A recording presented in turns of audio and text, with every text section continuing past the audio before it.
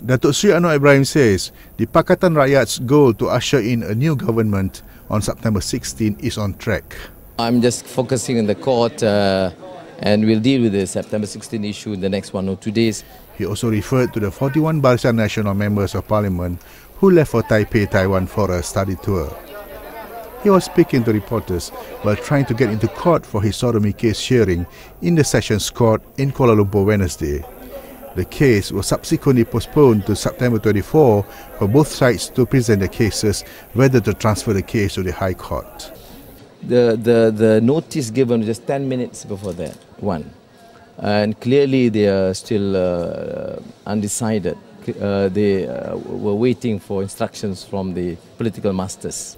On the Datuk Ahmad Ismail issue, Anwar says that the issue is an incitement by UMNO leaders. He says the Ahmad issue is a wrong and unjust one to use on innocent Malays, Bumiputras, Chinese and Indians. Norazan Abdul Rahman, The Star, Malaysia.